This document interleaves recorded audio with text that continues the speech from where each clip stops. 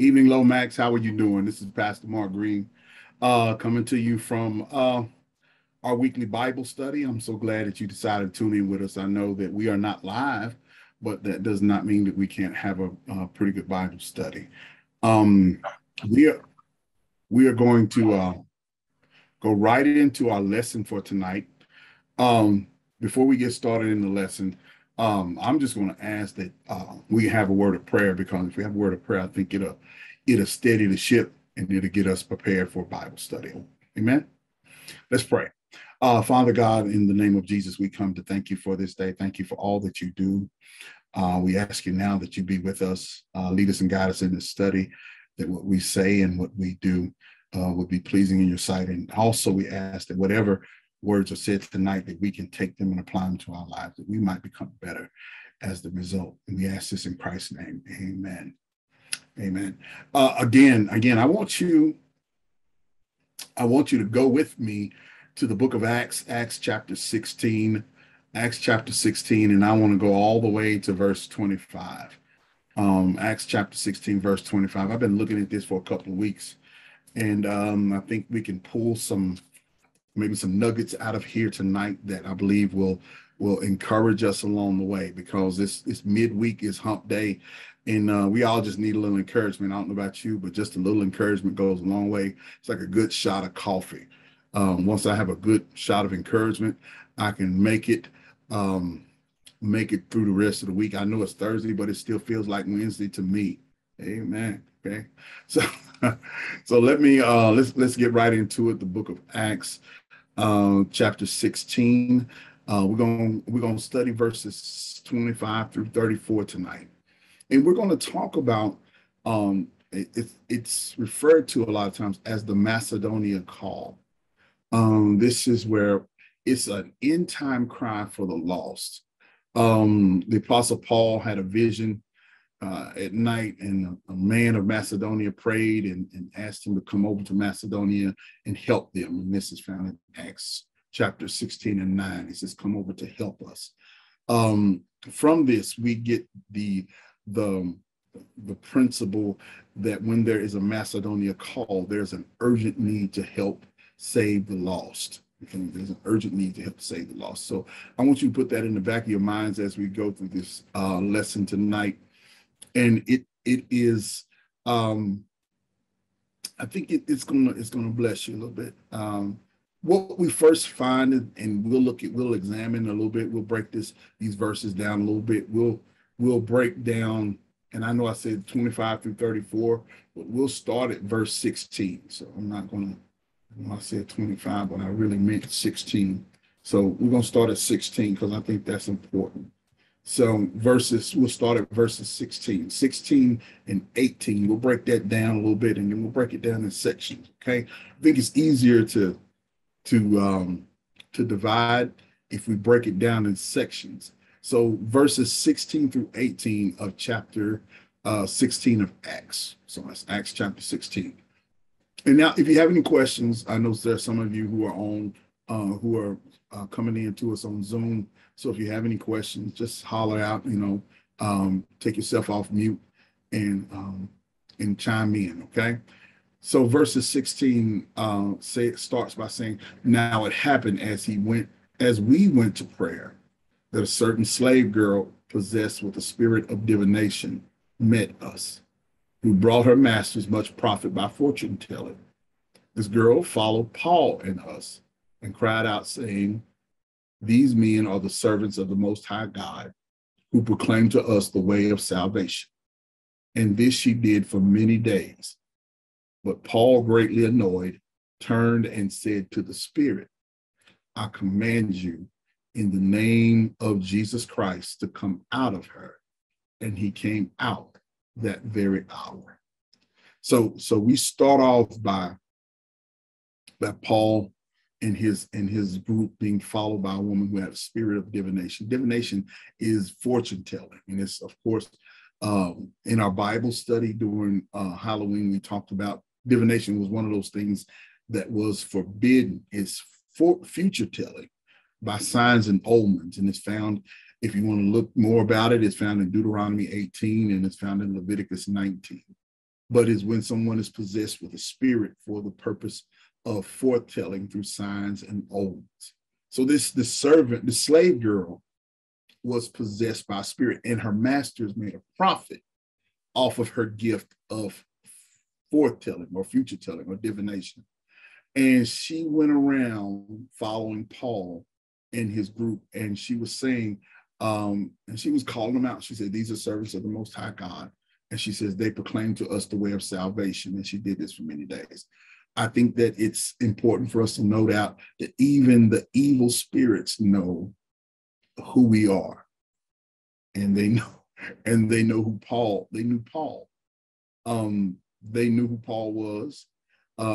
They knew his what he was there to do. They said, these men are servants of the Most High God who proclaim to us the way of salvation. So at some point, the spirits know us. And I don't want to get in, this is not a Bible study lesson about spirits, but it's important for us to understand that we are known. When we are children of God, we are known. I am reminded of, and I'm going to look it up here since we're talking about this. This is in, let's see, this is in, what's that? Mark. This is in, let's see. It says Mark and 24. So Mark and 24. Let me look at this one. Okay. Jesus cast out an unclean spirit in Mark 1:24. And there was a certain man in the synagogue with an unclean spirit and cried out, saying, let us alone. What do we have to do with you, Jesus of Nazareth? Did you come to destroy us? I know who you are, Holy One of God. So the Spirit gives discernment. They know who they absolutely know who we are. And we can take that any kind of way we want to.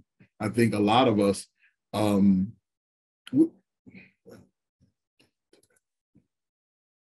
but it's important for us to know that. So the spirit in the girl who had divination knew Paul and his group. And that's important. What else can we learn from this? Let's see here. Paul cast the spirit out. Paul cast the spirit out by the name of Jesus Christ. He cast the spirit out. And it said in that very hour, that spirit of divination came out of that little girl. And as a result, the masters of that little girl, and this is in verses 19 through 24. We'll go a little further and read here because I'm going to get to the meat of where we're going to deal with tonight. So 19 through 24, it says, but when her masters saw that their hope of profit was gone, they seized Paul and Silas and dragged them into the marketplace to the authorities. And they brought them to the magistrates and said, these men, being Jews, exceedingly trouble our city. They teach customs which are not lawful for us, being Romans, to receive or observe. Then the multitude rose up together against them, and the magistrate tore off their clothes and commanded them to be beaten with rods. And when they had laid many stripes on them, they threw them into prison, commanding the jailer to keep them securely. Having received such a charge, he put them into the inner prison and fastened their feet in stocks. So the people complained that Paul and Silas were causing trouble in the city. Why were they causing trouble in the city? They were preaching and teaching Jesus Christ, teaching customs which are not lawful for us. That's what the magistrate said. So if you can picture Paul casting out this spirit, if you can picture in your mind that this slave girl no longer has this gift that was profitable to her masters, the masters getting upset now, blaming Paul and Silas for their lost wages, go to the magistrates, and then they start complaining, and they rile the crowd up and say, these people have lost us our livelihood, and you need to do something about it. And they are teaching and preaching and doing things that are not lawful in our city. And they rile the people up to such a degree that they were beaten and then thrown into prison. Now, what does this have to do with the Macedonian call? That was my thought. Okay, so the Spirit led Paul and his group to go preach. It was an urgent call for salvation. But when they get there, they encounter conflict.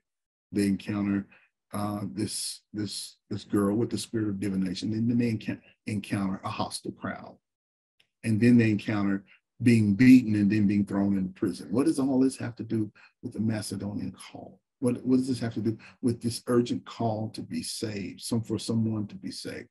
Let me say this. Oftentimes, our calling, or the call for us to share the gospel or to share a word with someone, is not paved with pleasantries. I think that's one of the things we can take from here. God never promised us that people would receive us everywhere we went. And just because we carry this message of hope doesn't mean that everyone will receive us. Okay, everyone's not going to be happy to see us. We will upset the status quo. People will not like what we say.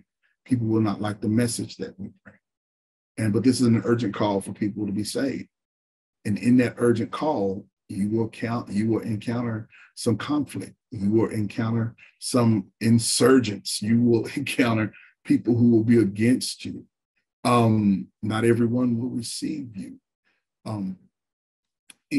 We are of that time, and I don't know if you recognize it, but we are in an age now where a lot of us are not being received. Have you ever just, when people find out you're a Christian, they treat you different. They have some hostilities towards you. Maybe one point in time you were okay, but now they receive you different. We're in an age now where being a believer is not that popular. And I think we need to understand that. I think we need to understand the times in which we live. And this kind of gives us some understanding that the relevance is that when we go somewhere as an ambassador of Christ, we won't always be received warmly. And that's the relevance of this. And I think for us to have any preconceived notion that just because we're a child of God and we mean all the best things for people and we're preaching Christ, and we're living Christ, and we're trying to be a good example, that somehow people are going to just receive us with open arms, and they're going to love on us, and they're going to make us feel good about ourselves. I think that is we shouldn't have those kind of thoughts. I think to be able to say that we're going to be received is an error on our part. Okay, it's going to be an error on our part. So they were beaten, and then they were cast in prison. Now, this is where I believe they were meant to be all along. Man, that says a lot right there. I believe they were meant to be in prison. I believe they were meant. I believe they were led to Macedonia to be in prison for the purpose of someone being saved. And not just someone, but someone's whole house. Can you imagine God sending you to a place where you're not received? Can you imagine God sending you to a place where you'll have to suffer some hardship in order for someone else to be saved? I think that's foreign to a lot of us. We don't understand what it means to go to places and be saved, or go into places that are hostile to us in order to for the greater good. Let me say that, for the greater good. So after they've been arrested, they've been thrown into the inner prison, their feet have been shackled with the fastened in stocks, is what the text says. We'll go to verse 25 through 28.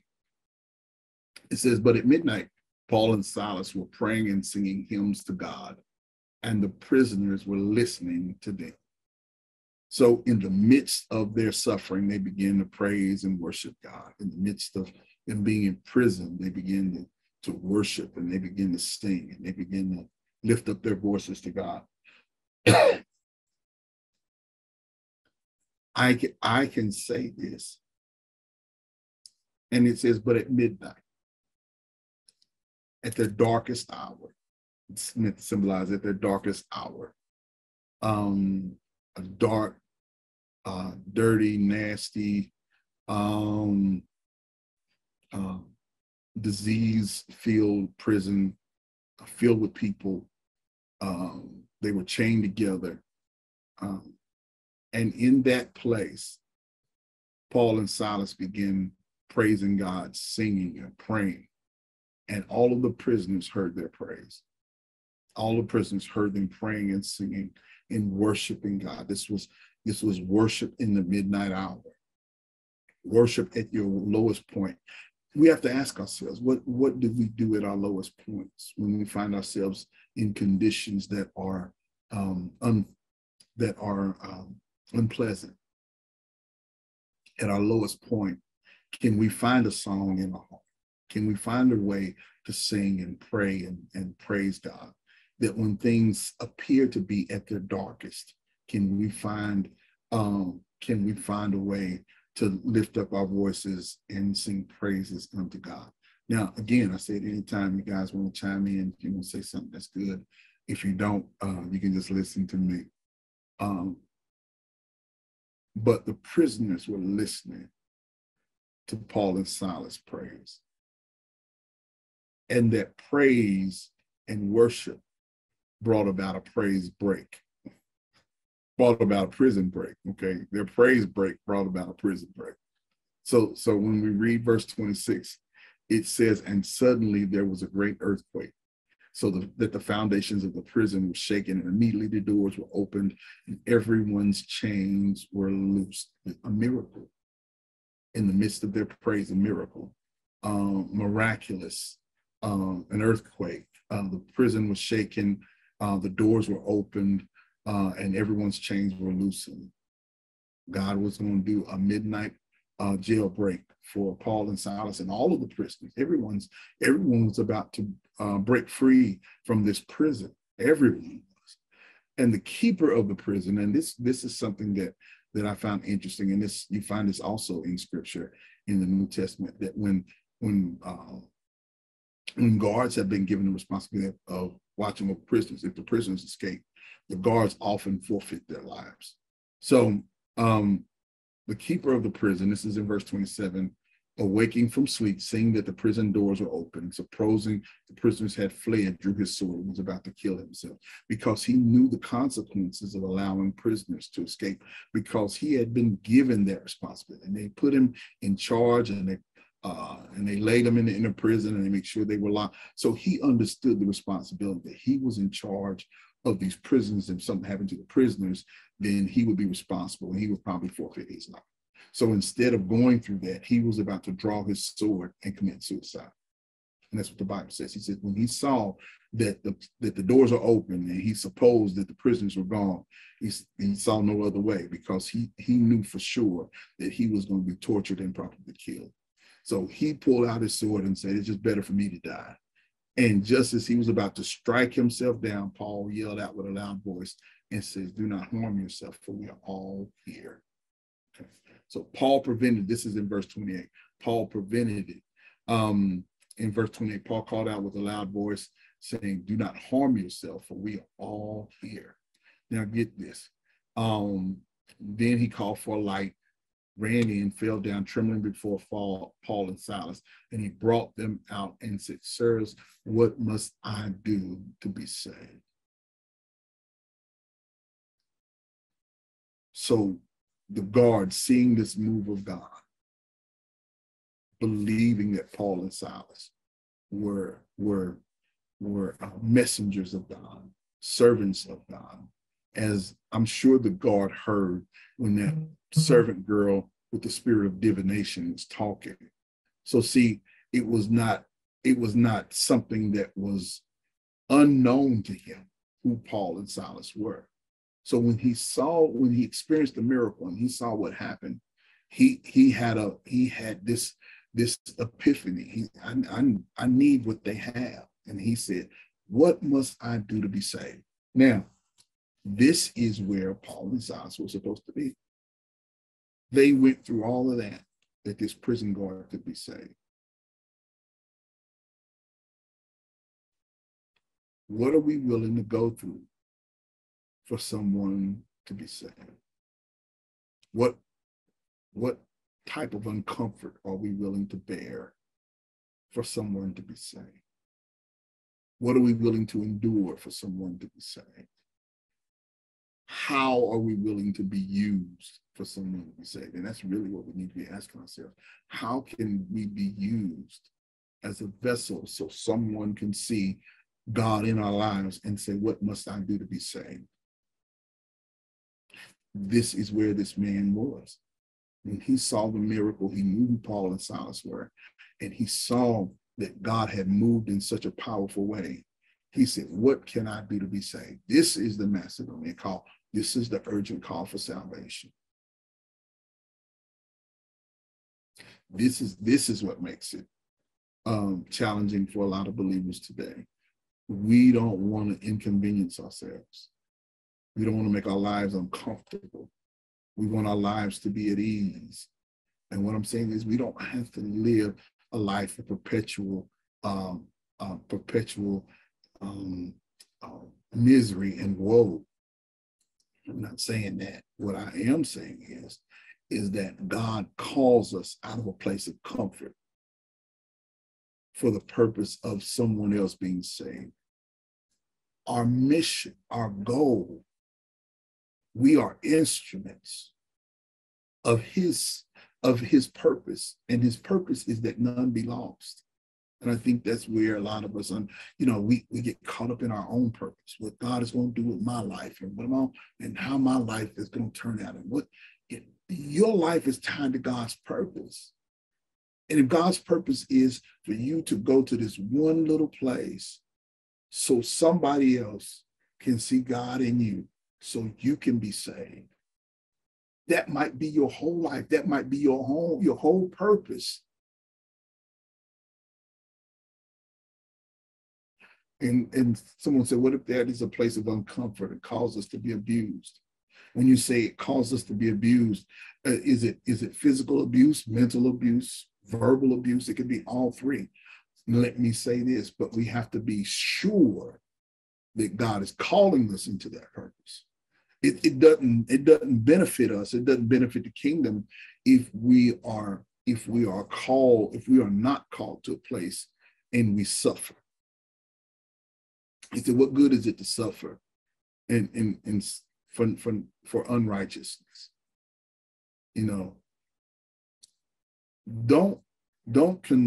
Don't confuse or don't mistake suffering for God's purpose to be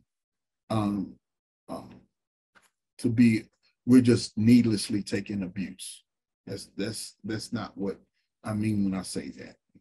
He will call us to go to places where we are uncomfortable.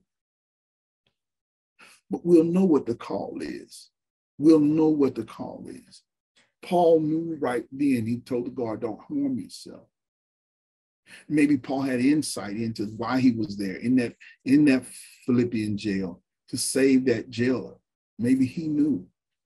Maybe he didn't. Maybe God didn't reveal the whole purpose to him. Maybe God just said, you're going to go to jail. Maybe he didn't reveal it to him. Maybe he said, you just go to Macedonia and I will show you what's going to happen to you.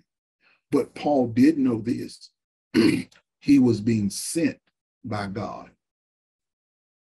And let me say this, if God sends you to a place, God will make provision for you. It might not always be comfortable, but God will always make provision for his people because he will make provision for his purpose, not our purpose, but his purpose.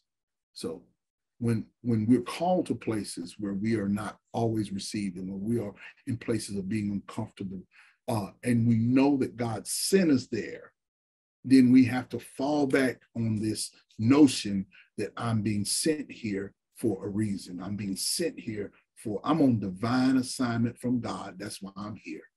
And when we on divine assignment from God, God gives us strength to go through things maybe we normally wouldn't go through or couldn't go through. So here we go. He came to Paul and Silas and said, sirs, what must I do to be saved? And so they said, believe on the Lord Jesus Christ and you will be saved, you and your whole household. So not only was the jailer saved, but his whole house was saved. That was his wife and his kids. If he had servants, his servants would have been saved. Everybody in his house, if he had his mother-in-law living there, everybody who lived under his roof would have been saved that night. That was the purpose. The urgent call to salvation supersedes our comfort. And that's a hard pill to swallow oftentimes. And you won't see it often until after you see the hand of God move. You'll be like, oh, that's why God sent me here. You won't see it until after. Oh, this is why I was called to do this. You won't see it until after he's already moved. Moved on people's hearts, changed people's lives. And you were an instrument of that change. Then you say, oh, that's why I went through what I went through. I went through so God could use me, so I could be the vessel that he would use to help bring these people into the kingdom.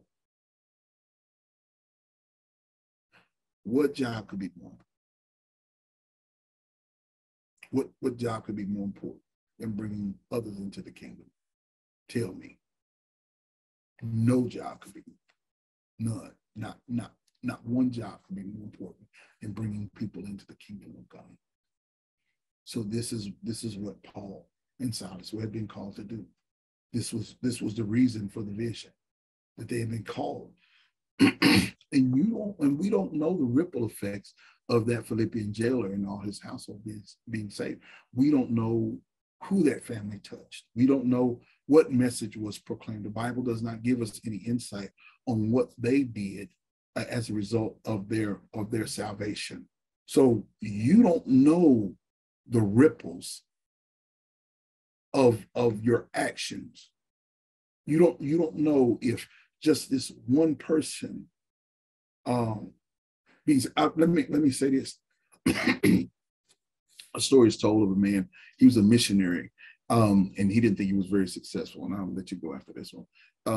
He wasn't very successful. He didn't think he was. He went to Africa, and he went all over the continent of Africa, and he preached and he taught. But the numbers of people who came to Jesus under his ministry were not vast by comparison to other people. There were not a whole lot of people who came to Jesus as a result of his missionary work. And he was discouraged that at the end of his missionary trip, when he left Africa, he was discouraged because he said, man, I didn't, he thought thousands would come. And I don't even think hundreds came. And he was discouraged because he said, I wasn't effective. I went over there and very few people came to Christ, and I felt like I was a failure. But he received a letter years later from one man who was saved under his ministry, and come to discover that this one man who came from under his ministry had brought salvation to thousands and thousands and thousands of people in Africa. His ministry was known throughout the continent of Africa because he was so successful at doing missions work in Africa. And people were coming in droves to Christ. And he sent this man a letter and said, you just don't know what kind of impact you had on my life. And I just want to thank you for having this impact in my life. And yet because of you and your preaching and your relationship, that I am able to reach all of these souls for Christ.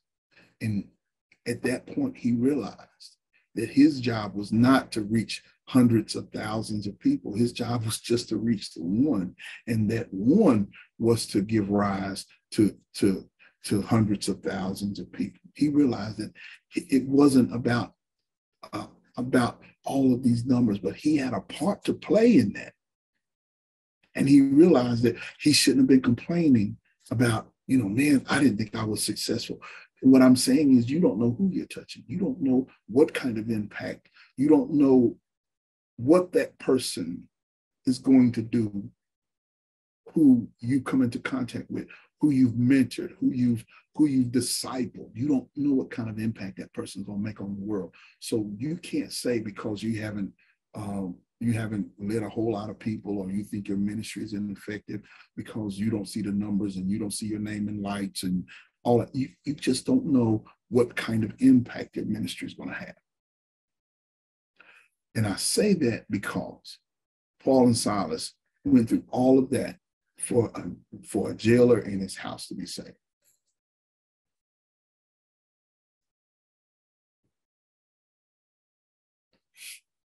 And they took care of him. He said, at same hour, and he took them same hour of the night, washed their stripes. Immediately he and all his family were baptized. Then he brought them into his house. He set food before them, and he rejoiced, having believed in God with all his household. So they worship God. They sing praises unto God, the whole household.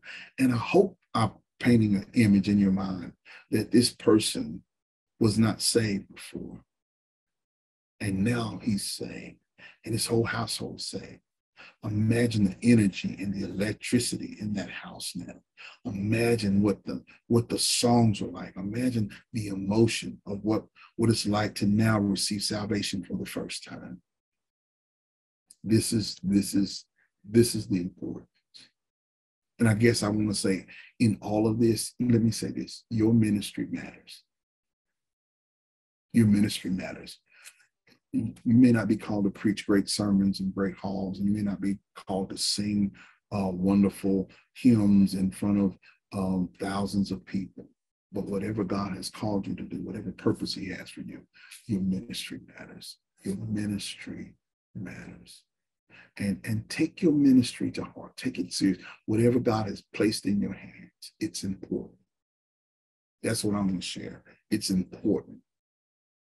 And Paul and Silas endured all of that for this one family to be saved. So be encouraged. Be encouraged. Be encouraged, knowing that if God has given you a ministry, it's important. It is important to the kingdom. And all of us have a ministry. We just got to discover what it is. And it's not always tied up inside of the church. A lot of times it's tied up outside the church. We come to church to get filled up, and then we go to complete our ministry outside the walls of the church. So I want you to be encouraged. I want you to know that God is still on your side. I want you to know your ministry matters. I want you to know that oftentimes you'll go through times of uncomfort. You'll be in places where you won't understand why God places you here, and you'll be like, Lord, why did you allow this to happen to me? And you won't be able to see it until you come out on the other side. Until you've been delivered, until you see the fruits of your labors. Then you'll be, oh, okay, that's why he sent me here. That's why he sent me to Lomax. That's why he sent me here. So I could help this one person come to Christ, or I could mentor this one young woman or this one young man. That's why he brought me here. And that's important to the kingdom. That is very important to the kingdom. Yeah, so I said all that. Any closing comments? Any closing comments? Any last words? Any insight that you can give me before we come out of here tonight? If you have any, you can share them in the chat. When we post this on Facebook and YouTube, if you have any comments or any insight or any stories that you have where you can see this in your own life, I'd love to see them. I'd love to hear them, where you didn't know why God placed you in a place and it wasn't comfortable for you and you didn't understand why. And then after you had completed the assignment, the Lord revealed to you that was the reason he sent you there.